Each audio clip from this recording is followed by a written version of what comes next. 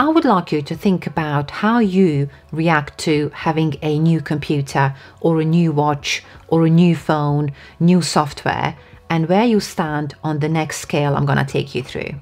Roger suggests there are 5 types of people. Innovators are people who are risk takers, who are the first to adopt new ideas. Early adopters. These are people willing to try out new ideas, but in a bit more considerate and careful way. Early majority. These are people who are very thoughtful, who accept change more quickly than the average. Late majority.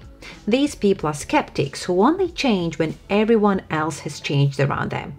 And laggards. These are traditional people who much prefer the old ways. In a very similar way, this is how people react to organizational changes around them in their workplaces.